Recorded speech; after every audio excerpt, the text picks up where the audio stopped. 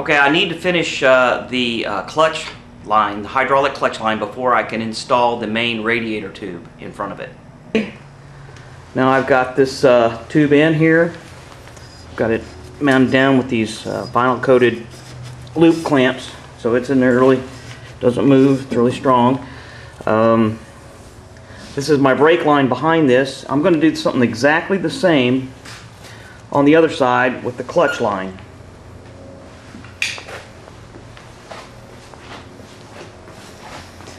So before I can mount this tube, I need to go ahead and run this little tube behind it and have it poke out the back and go to the clutch. Basically starts with making a bracket for the clutch cable, or the clutch hose, because it's a hydraulic clutch. You can see just goes through here like so. And then there's a clip on there that holds it in place. So I'm in the process of making this bracket and lining it up in the rear firewall area, right down in here. So when I get this all lined up and cleaned up, and I'll drill the holes in it, and then I will drill and tap the frame down there, and then this will be in place. Okay, now I've made my clutch tube bracket. I went ahead and drilled and tapped the frame so it fits in there real good.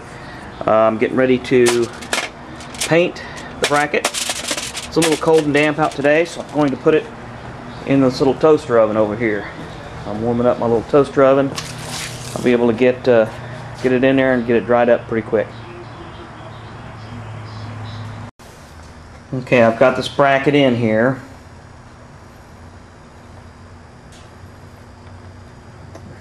Screwed to the frame, been painted.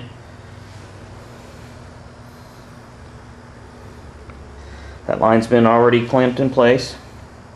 So now I need to run my brake line, and I made a little template.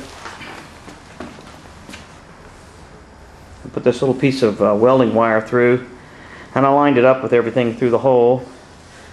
And I lined that up with my tubing here. Basically have about the same thing there. So I've got this end on it. Now I just need to feed this whole tube through the little hole in the firewall down here and just run it on through the front.